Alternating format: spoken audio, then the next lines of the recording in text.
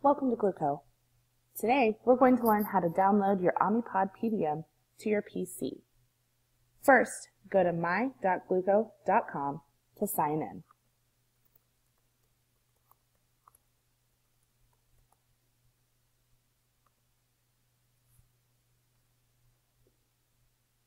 Once you've signed in, you can go to the Settings tab at the top of the page.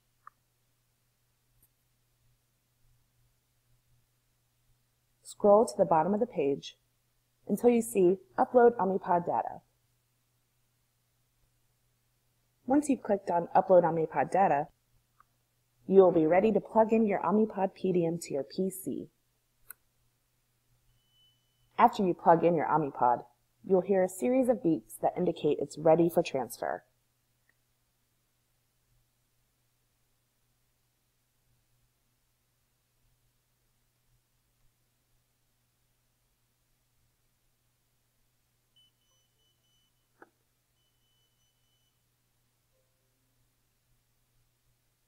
Once your PDM displays USB device ready, you may click Upload.